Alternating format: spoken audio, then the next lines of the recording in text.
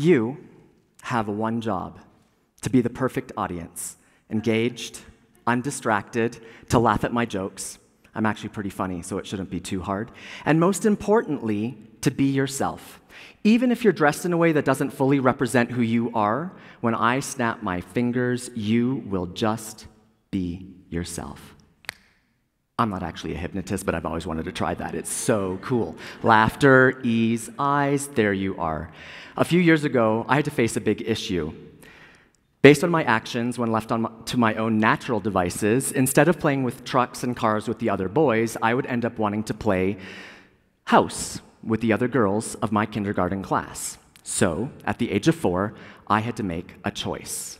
To be different, to go against the unsaid and unwritten rules of the kindergarten classroom and of most other little boys of the early 80s. One of the unexpected consequences of my choice was that I had to learn the concept of supply and demand real fast. See, I was the only boy who'd let the girls dress them up and play make-believe, and they started to fight over who would get to dress me up as mommy for the next playtime scenario. So one day I took matters into my own hands. I pulled up a chair, I stood up on the chair, I asked the girls to line themselves up, and I said, "Andrea, you get Monday. Ezra, you get Tuesday, and Sonia, you get Wednesday and Thursday." And I celebrated. In fact, looking back, it's the first memory I have of feeling fully empowered for just being myself. That choice to be different would come with another unexpected consequence. Choosing to be different meant that I would be bullied severely. I remember later in kindergarten catching other teachers laughing at me and wanting to parade me around to other classes after my girlfriends had dressed me up as a grandmother, heels included. Second grade, out on the playground, an older student ran by and pulled my pants down in front of my friends. Fifth grade, the name-calling started, mostly from the other boys. Seventh grade, out at recess, some of the older kids would throw rocks at me, and I even got hit in the head a couple of times. Ninth grade, the bullying got worse, and one of my girlfriends even started to help one of the bullies who would ride the public bus home with us. She'd sit at the back with him because she thought he was good looking, and she'd yell up to the front where I would hide and say, "Hey, what's wrong? Are you afraid my new friend is going to find out where you live and come beat you up?" 10th grade, I was threatened in my own school by another student with a hammer. Through the pain of bullying, I couldn't understand what it was that made me different or what everyone else was picking up on that made me different. And I just remember wishing I could be like everyone else. And that's when it hit me.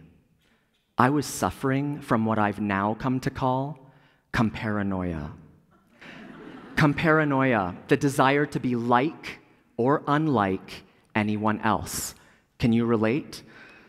I've spent my life struggling with, studying, and overcoming comparanoia. The even bigger realization I've come to through all of it is that I've always felt just as disempowered by comparanoia as I've felt empowered by celebration. Comparanoia presents with an equal and opposite force to celebration. Understanding this has radically changed my life and the lives of everyone I've taught it to for the better. What does comparanoia look like for you? Well, I've learned that it shows up in just as many costumes as my kindergarten girlfriends would have me try on. I asked a number of young people, parents, and teachers what comparanoia looks like for them, and the answers are heartbreaking. Comparanoia shows up everywhere. It shows up online and in our posts, living our best life and wondering why our posts don't get as many likes and comments as our friends' posts do. It shows up in the desire to be unique, or in business and entrepreneurship, in niching down, and in trying to be so unique, you end up feeling detached, isolated, and alone. Comparanoia shows up in bullying, where you desperately try to fit in so that you can, you hope, become invisible to your bullies, but all you end up doing is divorcing yourself from who you are, and you end up feeling depressed, miserable, and for me, a teenager falling asleep every night, wishing I could end the pain and my own life. Despite being bullied throughout my school years, or maybe because of it, after multiple and simultaneous careers in theater production, music, travel, and just about anything else you could imagine someone who doesn't want to be compared to anyone else would try on, I decided to become a high school music teacher. It makes sense, right? There I was, back in front of the classroom, this time not on a chair. I graduated from that. I learned a whole lot about what it would take to raise and educate young people and how comparanoia plays a significant part of a young person's life. The classroom would become my research and testing grounds.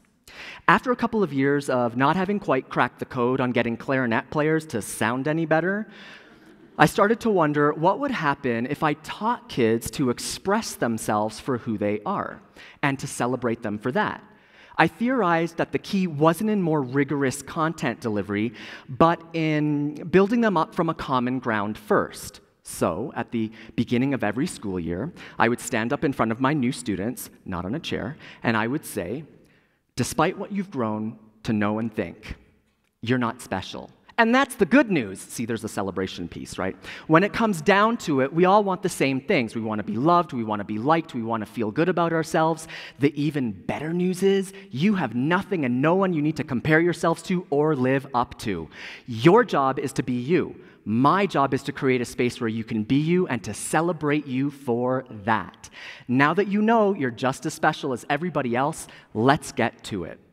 Celebration became the foundation upon which I built everything else, and the singular factor that allowed me to support thousands of young people to grow up into who they've become today. Now, celebration wasn't only reserved for moments of achievement. Sure, I had monthly birthday parties with cake and awkward photo opportunities, but I also expressed celebration daily by greeting students at the door and telling them it wasn't the same without you when they returned from missing a day. I had everyday conversations, and we created life experiences for and with them. And confetti launches. Ask any of my former students. They happened all the time and for no particular reason. Well, to my surprise, the classes in which I adopted these simple acts of celebration and practices improved noticeably more than the classes I didn't do this for. Coincidence? Maybe the first time, but I went on to do this year after year, and the results were the same every single time. Could it be that simple? Well, comparanoia sometimes shows up disguised. Just like bullying can be disguised as a casual joke or a half-committed comment that wasn't meant that way, on June 4th, 2011, at 10:38 and 49 seconds in the morning, my house was struck by lightning and burned to the ground. With my years of practice, celebration had become such a natural response that as I watched it burn to the ground, I celebrated. The neighbors thought I was losing it. While they were visibly upset, I was celebrating the fact that I was alive, that I was at home when it happened to get my dog Galileo out safely, and that all of a sudden, I had a clean slate. All of the things that I thought were valuable were gone. And I realized it wasn't any of those things that made me special or unique. Just like I would do for my students, I was stripped of all the things that I thought defined me. I was also liberated from my comparanoia. Now I had a choice to make, to start over. And I felt empowered, and I celebrated. I went on to recreate the celebration experiments from my classroom for a marching band and a world-class drum corps. The lasting effects continue to make an impact today. I asked other people what celebration looked like for them growing up. The answers are shocking. For me, as the child of immigrant parents, celebration was reserved for special occasions. Birthdays, some holidays, maybe graduation, if you did something absolutely extraordinary.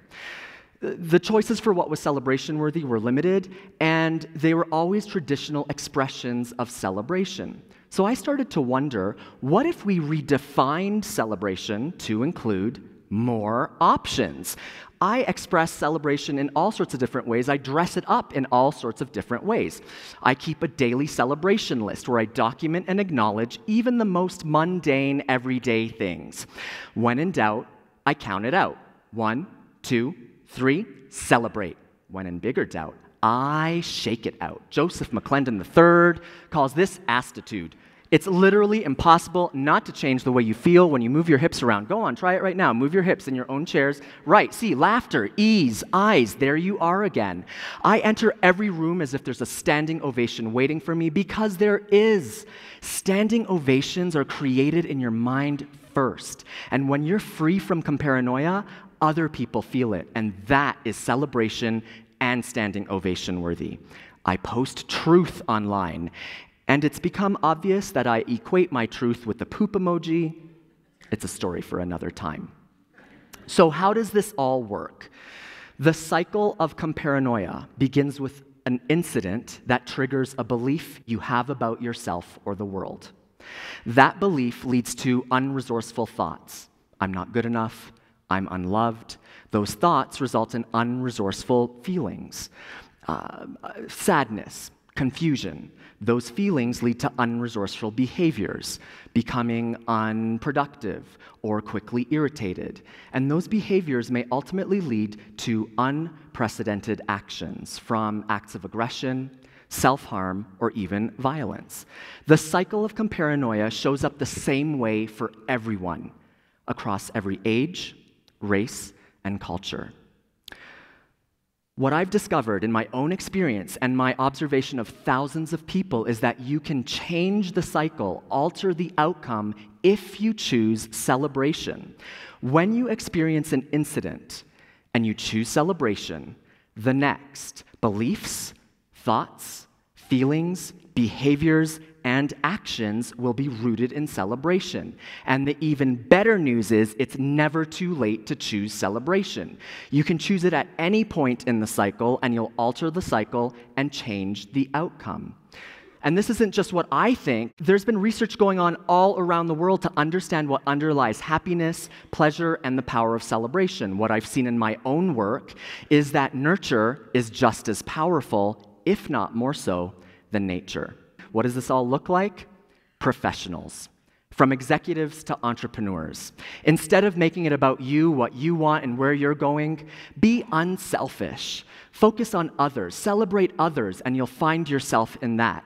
Just like single mom and cancer survivor Danelle Delgado, who remembers thinking, I just wanted to matter, to be worthy of this life I had been given, and to make a significant difference. So she went out to help 1,000 humans uncover their potential, who in turn would serve another 1,000 people to discover their best life and to make a difference. She achieved her goal in 3 years and is now thinking even bigger. I challenge you to be unselfish, to focus out and celebrate others. Teachers, instead of assessing and evaluating your students and identifying their areas of improvement, celebrate what you love and what you'd love to see more of. I learned this from a brilliantly unconventional teacher educator during my teacher training at the University of Toronto, Dr. Mary Beatty. A concept brought to life beautifully by Principal Adam DeVica with his awesome office visits program. Students who show great character, growth, and improvements are sent to the office to be celebrated by signing his chalkboard wall and calling home to share in the great news. I challenge you to be unconventional with how you celebrate what you love and what you'd love to see more of the very next time you see your younger ones. Kids, young people, adults. Instead of wondering what the other one thinks or wants or needs, listen to each other. Listen with your eyes and with your heart. And be unafraid to ask questions and learn how to communicate with each other in a way that allows you to unleash the best in each other. Just like Robert Bloom, who listened to his son Levi when he said, "Daddy, is there an age limit for opening a LinkedIn account?" And when Dad asked why he wanted an account, some months later, Levi had launched his own clothing brand, Hazel of Sweden, and he said, "My hoodies have superpowers. I think those adults really need me. They need to start dreaming. I can see that they've stopped dreaming."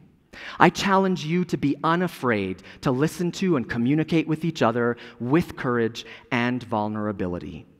audiences, viewers. Instead of reserving standing ovations and applause for performers and speakers, and for when someone does something extraordinary, what if you gave your friends applause for being who they are? In a moment, as we come to the end of our time together and you break out into roaring applause, I challenge you to make that applause about the extraordinary individuals you're sitting with and about unusual, uncommon, unprecedented you. And you. Now I'm speaking to your inner child. Instead of being a bully to yourself, with what you say to yourself and what you think about yourself, the most insidious and destructive kind of comparanoia there is. Recognize that life begins with celebration, and if I have anything to do with it, it's over my dead body that you would exit this world without the same standing ovation and celebration you arrived with. I know what it feels like to believe you'll never measure up. 10 years ago, after I decided to move to the Arctic because I was convinced I'd find myself there, I made the shocking discovery that I was the biggest problem in my own life. Maybe you can relate. And I celebrated because I recognized if I was the problem, I could also be the solution. I chose to be the solution, to accept the fact that I was just as special as everyone else, and to be myself. So, at 33, I decided to tell the truth. And I finally came out to my friends and family. And as I look back at the bullying I survived at age 5, 8, 11, 13, 15, and 16, today I stand here to document and acknowledge the 10-year anniversary of being disowned by my family, and I celebrate 10 years of being unapologetic, being me. I've lived an unboring life. I've traveled to 6 continents. I've written music, shows, all sorts of things. I've reinvented myself more times than Madonna, Ricky Martin, and Katy Perry combined, and it all boils down to this. The problem isn't a fear of failure, a lack of skills, or even a lack of confidence. The problem is comparanoia. The antidote is celebration. Both show up in multiple disguises and costumes, and you get to choose which one you put on. I challenge you to compare less, celebrate more, and understand that celebration is so much more powerful when we choose to do it together. Are you ready? 1, 2, 3. Celebrate.